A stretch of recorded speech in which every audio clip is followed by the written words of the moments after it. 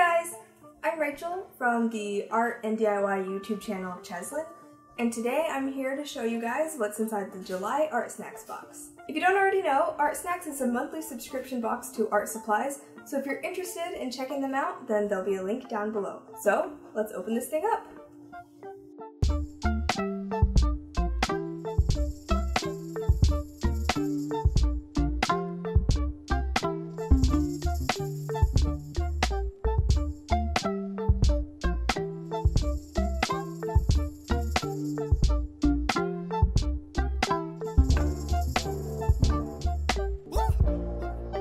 First, there's the Elite Synthetic Kolinsky Sable brush by Princeton brush. It looks, feels, and performs like a traditional Sable mink brush, but the bristles are synthetic.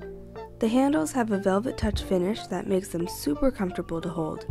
This brush is designed to work with watercolors, which leads us to a tube of QoR Watercolor by Golden. These have the best qualities of traditional watercolors, but also have a bigger range and there are more versatile colors. They're made with a special binding agent that carries more pigment in each brush stroke, giving you richer colors than any watercolor you've used before.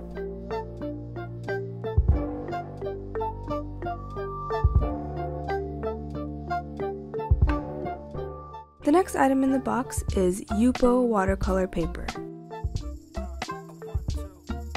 This stuff is super interesting. The paper is non-porous and water-resistant, so it gives you way more working time with the paint, and you can even wipe it clean after you've laid down paint. Of course, since it doesn't absorb water, it will take a little bit longer for your paint strokes and pen marks to dry, but the effects you can achieve with this paper are awesome.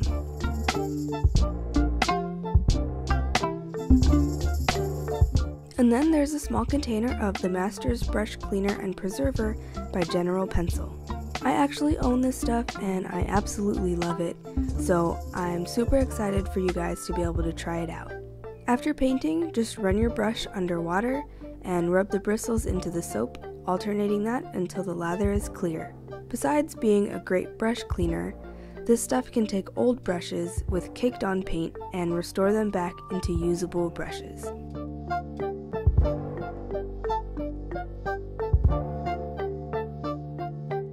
And lastly, there's the Pentel Arts Hybrid Technica Rollerball Pen.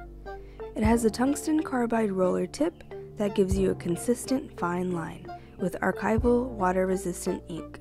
It's also designed not to dry out if you leave it uncapped during a drawing session, so you don't need to worry about recapping it every time you put it down. Did you get the July Art Snacks box? What did you think of it?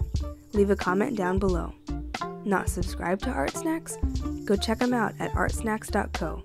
And don't forget to subscribe to this channel to see more videos like this one. And if you're interested, click now to see the artwork that I made with the stuff from this box.